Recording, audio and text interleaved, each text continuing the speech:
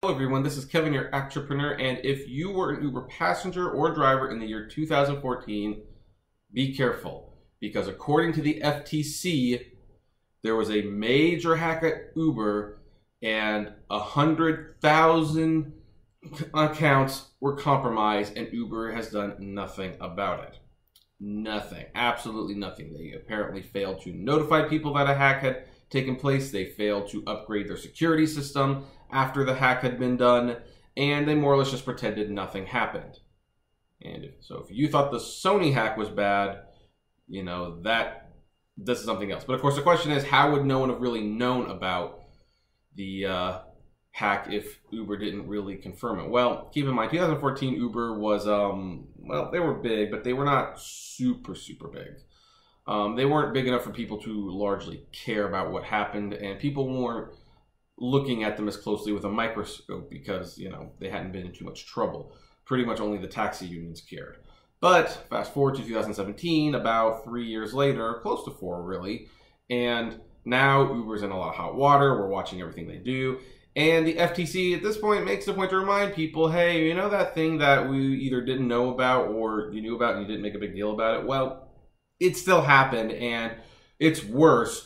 Because no one made a big deal about it, Uber never actually improved their security. So 100,000 accounts were compromised. Your information's out there. Who knows what they're doing with it? And yeah, someone could easily do it again because, heck, that person could probably do it again.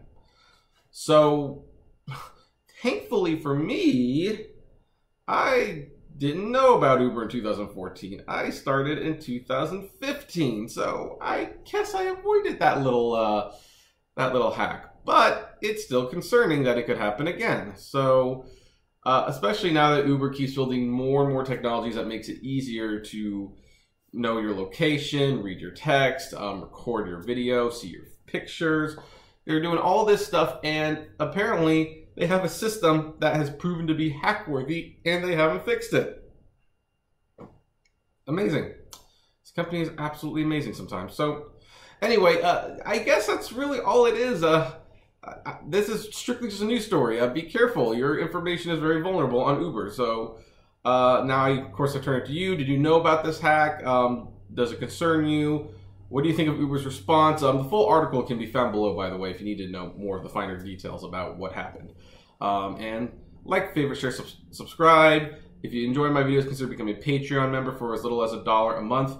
$5 a month will get you some exclusive videos that you do not see on this channel, or buy some swag from the Great Media Universe store.